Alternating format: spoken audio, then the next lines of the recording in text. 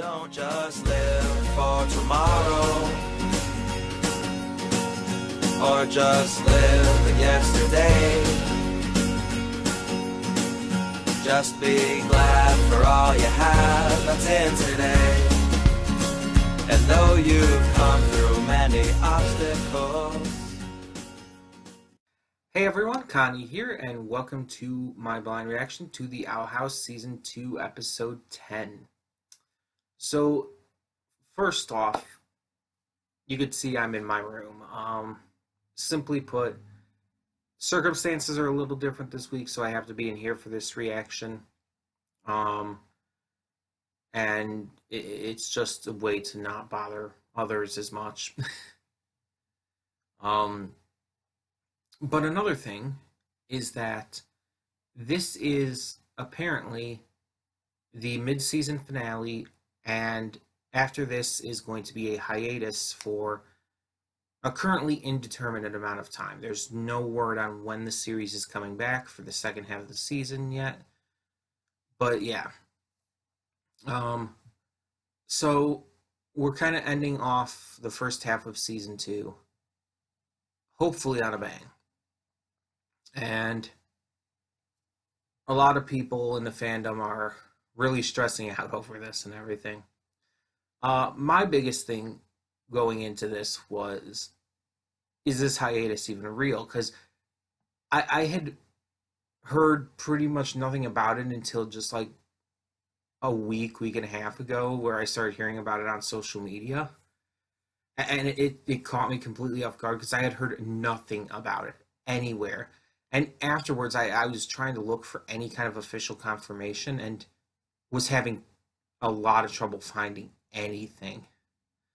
But apparently this is real from what I could find out. It seems that this is. And so, yeah, obviously there won't be any Owl House in this slot for a little bit going forward. So I will be replacing it with another donation reward, but I'll get to that in the afterthoughts. For now, so far this season has been hit after hit after hit, just a constant stream of important and really damn good episodes.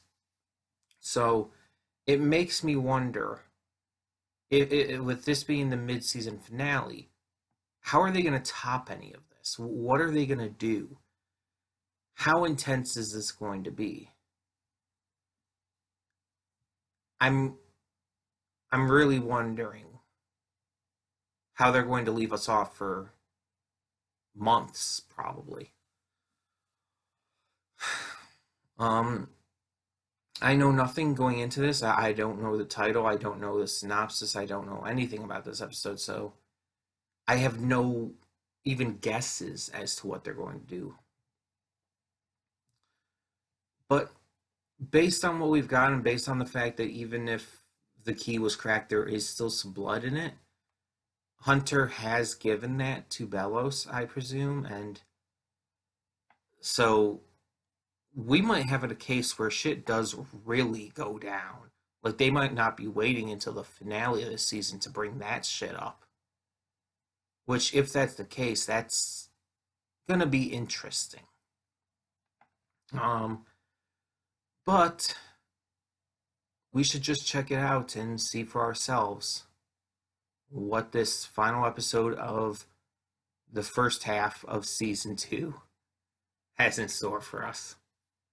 So, when the screen fades to black, pause this redirect and go to the description below. Follow the link to the reaction, and after you watch it, come back here to the redirect and resume play. Because after it fades to black, then fades back in, everything from that point forward will be my afterthoughts and will contain spoilers to the episode. So, that being said, thank you so much for tuning in, and I will see you at the reaction. And we are back, and we'll begin with spoilers in 3, 2, 1, now. So,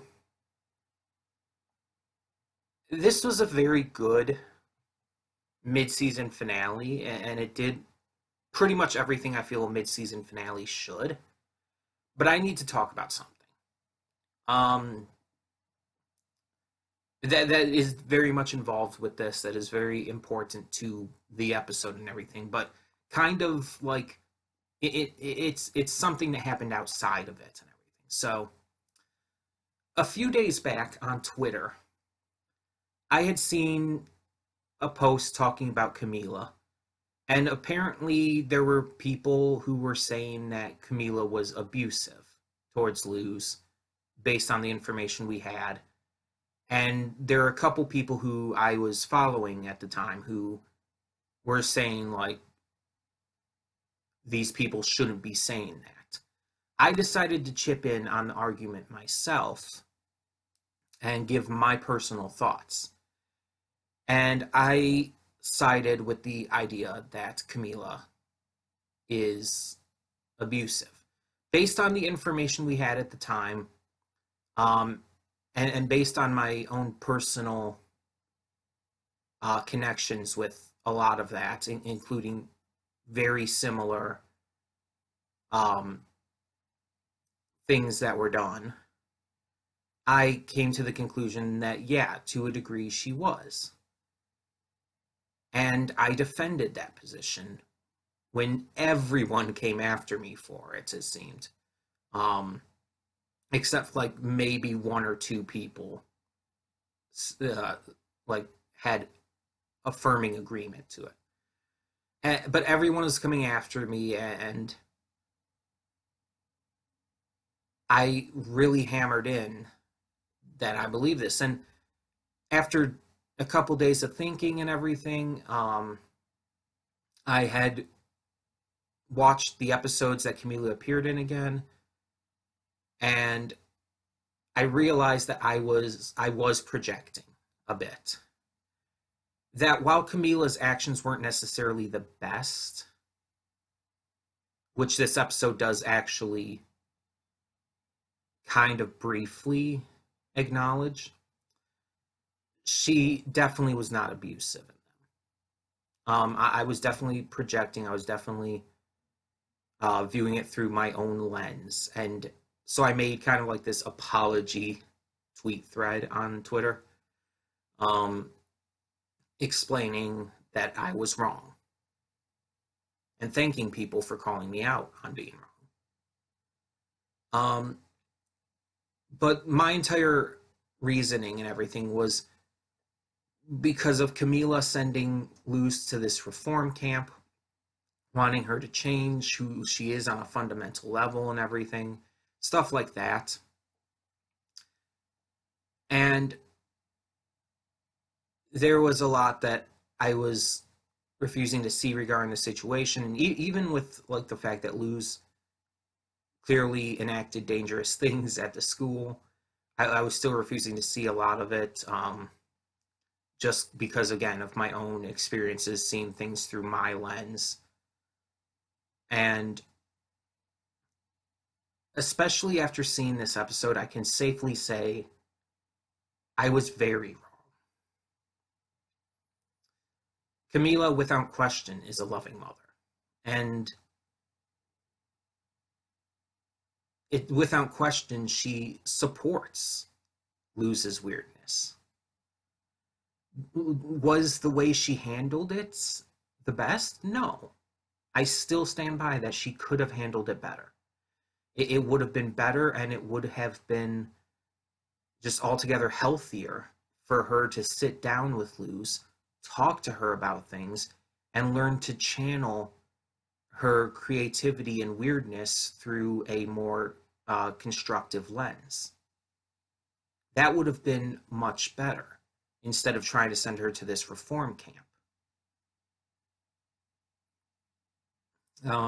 But without question, Camila adores Luz, cares greatly for her. And this episode very much proved that, and also kind of proved how admittedly cool Camila can be. So the episode focuses on Luz, Ida, and King putting together a portal door.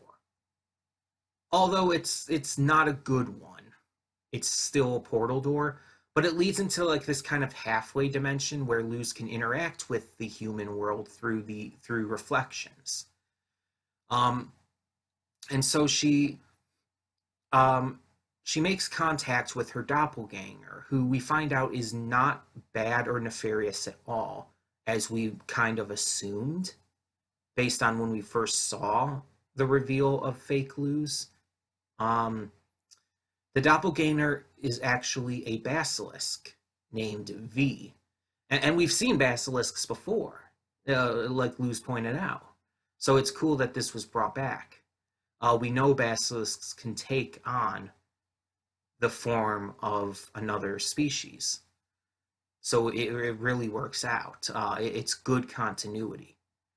V has run from the demon realm because she and the other basilisks who are nearly extinct, they're definitely an endangered species, are being used by Belos and the Emperor's Coven for less than good reasons.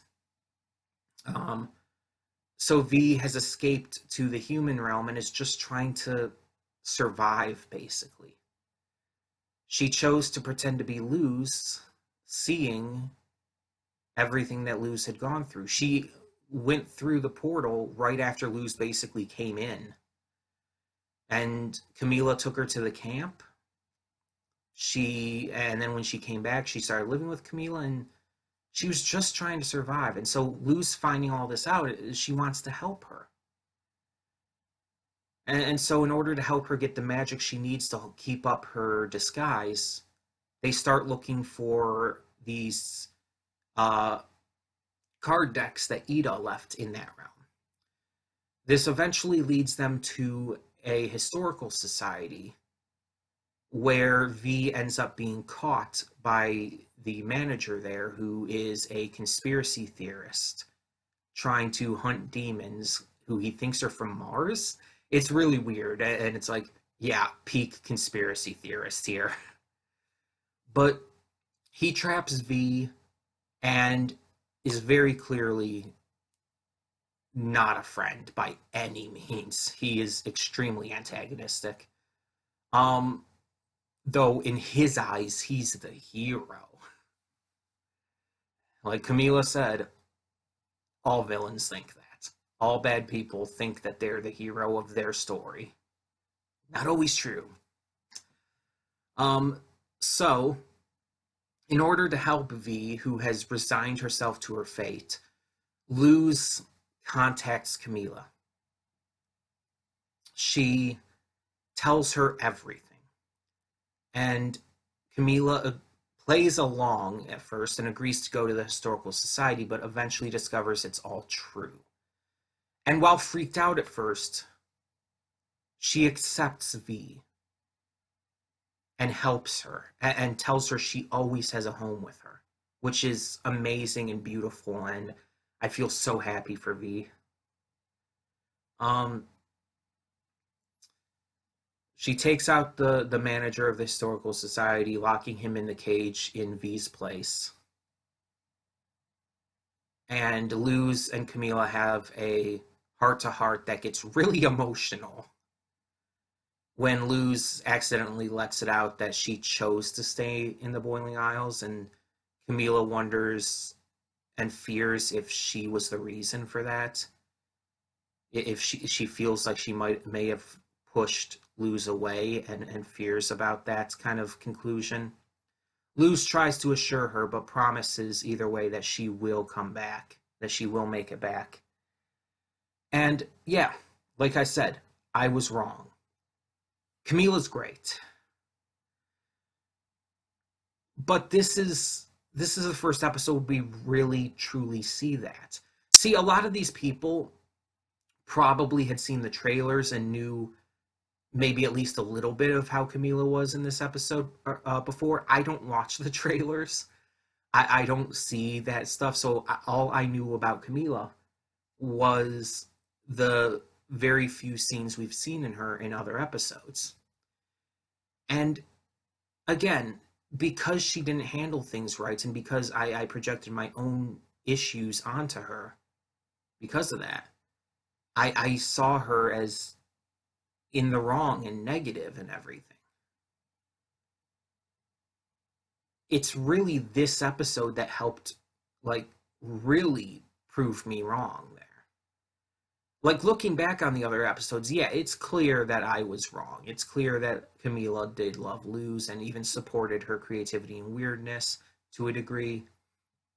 But this episode really hammered that in. Like, even the fact that she was, like, just so readily okay with just following this when she thought it was just like a game and everything Luz was playing. She's like, okay, I'll play along. And then she goes into that room and she's like, oh, is this an escape room? Oh, is this a LARP? And it's like, oh my god, no, Camila, that's not what a LARP is. But at the same time, it's like that's actually genuinely cute that she's trying. She's trying to understand. She's taking interest in her daughter's interests. And I wish we had seen more of this before. Even if it was just briefly mentioned, I wish we had seen at least some hint of this side of Camila before, instead of her just kind of coming across as an overbearing, strict parent who, again, yes, it was shown in those earlier episodes that she did care and was supportive. But I just wish they had shown more of like this kind of side to Camila, if that makes any sense. Um, with the rest of the stuff of the episode, the antagonist, the manager of that historical society, he makes a great antagonist. Using the entire conspiracy theory type of character archetype is fun, and it really works. But finding out that he actually had contact with Ida in her owl beast form, while everyone else around the town had met Ida maybe in her regular form, so they didn't think too much of it. But him seeing the owl beast form and everything, like, just one strange occurrence, like, fuels this web of conspiracies, and it's like, yeah, that's about right. um, and Camila taking him out with the, again, if I'm wrong about what this is called and if I'm saying it wrong or whatever, please correct me. I want people to correct me if I'm wrong, but I believe it's called a chunkla. I believe I've heard people talk about it on social media, and I believe it's been in other uh, media regarding Latina mothers and whatnot, and even grandmothers and stuff. Um, but it's like people are going to lose their mind over that, or I guess probably already have for those who have already seen it. People are going to lose their mind over it. I thought it was really funny to put in, and it's probably legitimately part of the culture. I mean, I don't know. I'm white, so I can't, like, I can't say, I can't fully chip in on that. So I'm asking people if they know. If you guys have more knowledge than me regarding this, please let me know. Um, V is a precious little being and needs to be protected. Like, seriously, I really quickly fell in love with V. And this show definitely does that, where it's like it makes it really easy to fall in love with these characters.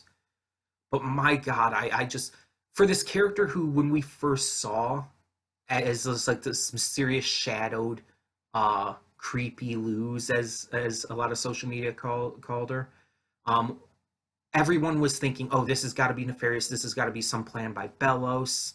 And I was thinking Grimwalker because of what we saw in that book. So since that's not true, maybe Hunter is the Grimwalker. But either way, we were all thinking these nefarious things. We were all thinking it was something that Bellows did, or something even maybe worse than that. But no, V is just a basilisk, which is still, again, great continuity. But the fact that she's just genuinely good and nice and precious is just like, cool. I can dig it. But then we got a big bombshell. two humans, two brothers, were sent to the demon world, to the Boiling Isles, together. Philip Wittebane was not alone. And now it kind of brings into question, is Bellos Philip or is he his brother? And if he's his brother, where's Philip? And if he's Philip, where is his brother? It was previously mentioned that Philip did lose members of his party when exploring the Titan's veins, looking for the Titan's blood. What if that wasn't Philip at that point writing the diary entry? What if it was his brother pretending to be him? There's so many questions. This brings up so many questions. And that's what a good mid-season finale should do. It should close off a section of the season, but also hype you up for what's to come. It should give you questions while answering others. This mid-season finale did all of that. And it was good. It was very enjoyable. It was fantastic. So now the question that some of you probably are still wondering, what will be replacing this now that we're going on to a hiatus for an indeterminate amount of time? Well, since I don't know how long the hiatus is going to be, we kind of have to play this by ear. This is a donation reward, so we have to kind of have to continue with the donation reward slot. So for the time being, we are going to go into Kipo and the Age of Wonder Beasts Season 2. I don't know what we'll do afterwards, if we still need to put something else in the slot, because Owl House might not have returned by then. I don't know. We'll have to see. We'll have to see. So Kipo will return, or will debut on the 23rd, I think it is, because this next week, as you know, I am taking off. That's why you're seeing this a day earlier than normal. But yeah, I'm taking this next week off, as I mentioned. There's a video on the channel about it. But yeah, so Kipo and the Age of Wonder Beasts Season 2 will be replacing this for the time being. I have ideas if we need to do anything more after that, but we'll kind of tackle that when we get to it. Hopefully we find out sooner rather than later when the return date will be. That way we can also plan it out with our schedules. But tell me in the comments below, what did you think of this mid-season finale, Season 2, Episode 10 of The Owl House? Let me know down below, and thank you so much for tuning in. For now, I'm Connie, and I'm signing off. See y'all next time.